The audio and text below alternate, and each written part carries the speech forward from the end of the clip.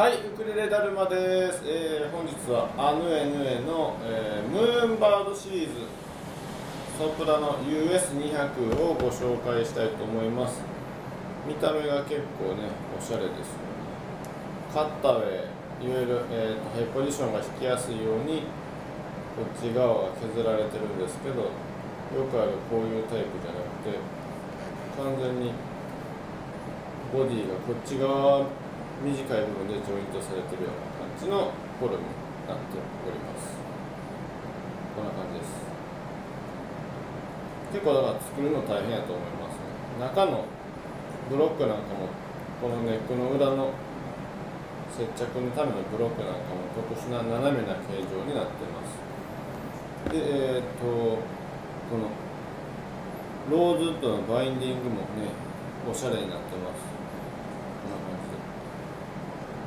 あとどこや、ここもちょっと太くなってるんですよね。で、こっち側も黒くなってる。今日黒い濃い T シャツ着てきたから分かりづらいですけど、ここがね、ネックジョイントのとこがこう丸っこくなってるという感じですね。ここも太くなってますね。という感じで、平らは平らなんですけど、バインディングが厚みが変えられて、太さが変えられてるというおしゃれな感じです。で、スペックは、トップがムーンスプルースという特殊なスプルースですね。ただのスプルースではございません。冬場のなおかつ新月の時に伐採してるスプルースです。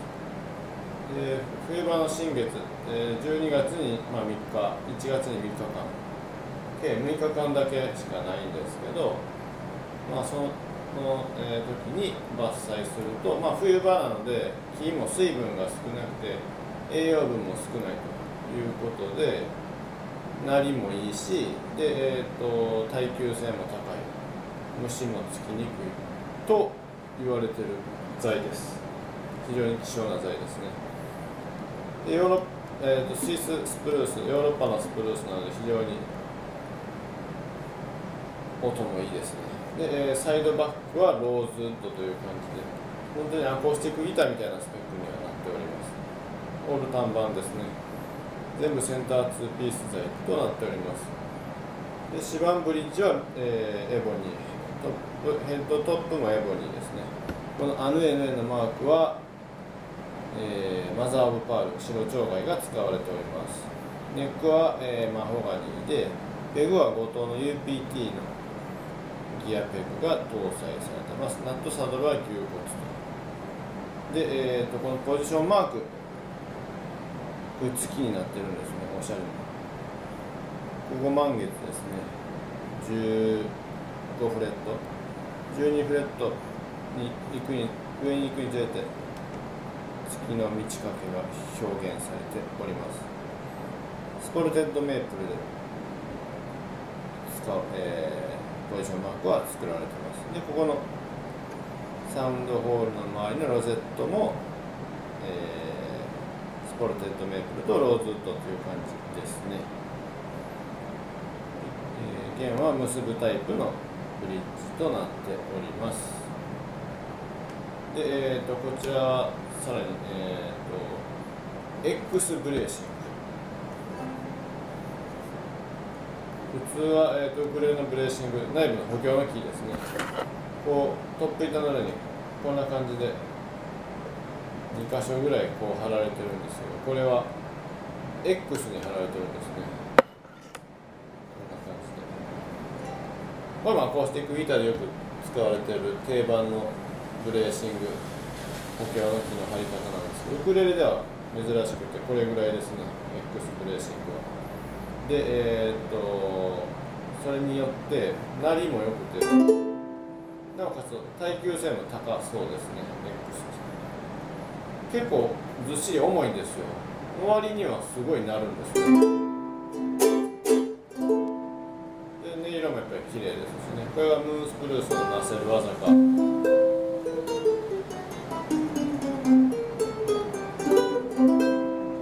ていう感じですね。あとはこの X ブレーシングのなせる技なのかなと思います。日本人の満田さんかな、このaNueNueの工場に行っていろいろ技術指導をしてるそうです。aNueNue自体は中国で作られてるウクレレなんですけどもね、っていう感じです。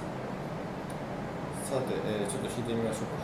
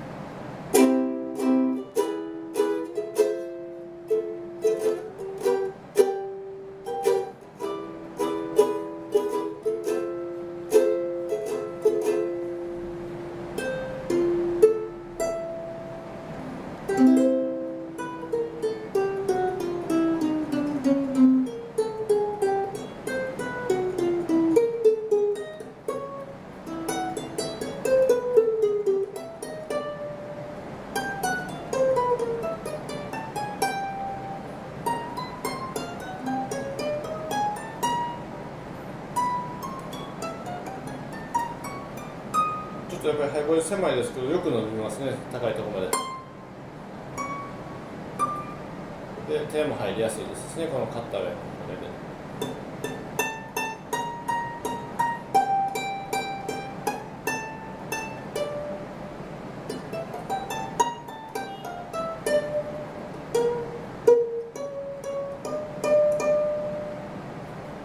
という感じで。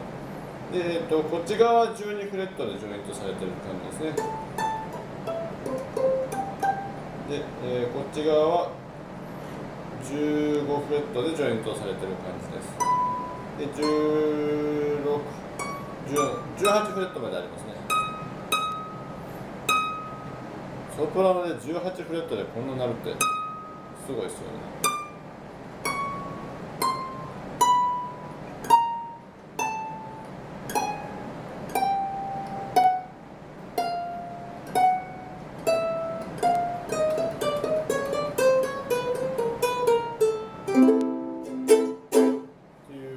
でございます。ナット幅を測っておきましょうか。ちょっと削り直しましたけどね、リシェイプしましたが 36.3 ミリです。ナット幅が。原稿もちょろっと、オクターブ調整し直したのでちょっと原稿も下がっちゃいましたので、2.5 ミリ、4弦1弦 2.5 ミリで2弦3弦が 2.7 ミリぐらいで今調整しております。オ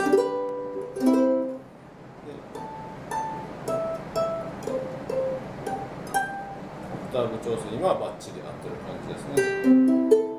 弦は、aNueNueのブラックのフロロカーボンの弦が使われております。でこれにハードケースついてくるというようなウクレレですね。なかなかこういう粒がしっかりはっきりする、なおかつ音量もあるウクレレって少ないですからね。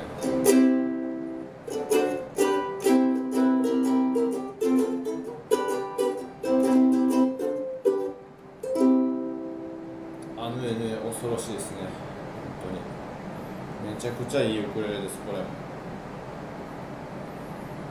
ネックヒーローちょっと丸くなっててね、非常に触り心地がいいですね。ボディはグロスフィニッシュで、ネックはサテンフィニッシュ、サラサラな仕上げです。で、フレットもちょっとフレットの端っこは丸め込みました。ちょっとだけとんがってたんでね、作りかなり丁寧ですけどね、オクターブがちょっと残念だったかなという感じでしたが、まあ、今バッチリ合ってるんで無敵のウクレレですね。これソプラノでは新品でなかなかここまでならないですよね。でコアロハみたいにハワイアンコアでね、良くなるウクレレってのあるんですけど、こういう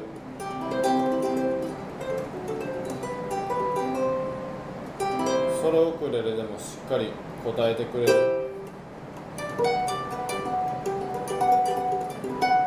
ウクレレってなかなかなかったんですけど、これいいんじゃないですかね。めちゃくちゃ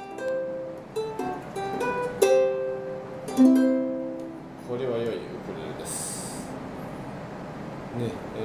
ムーンスプルースっていうのがまたいいですよね。伐採された経緯も含めるとめっちゃ寒い夜の新月の時、新月やから本当に月明かりもない真っ暗な時に着るわけですよね。